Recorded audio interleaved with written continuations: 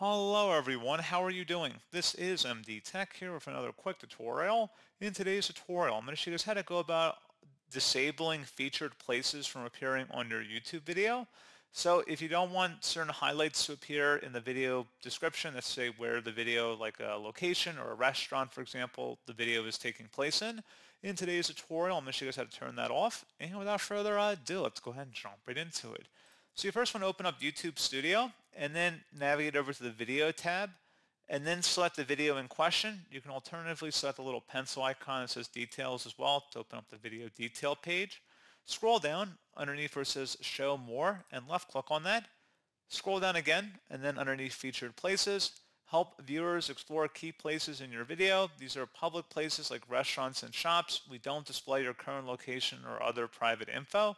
You either uncheck this or check mark it depending on your preference. In today's tutorial, we're going to be turning it off. So go ahead and uncheck that and select Save. And that is all you have to do. So pretty straightforward process, guys. And as always, thank you for watching. I do hope I was able to help you out. And I do look forward to catching you all in the next tutorial. Goodbye.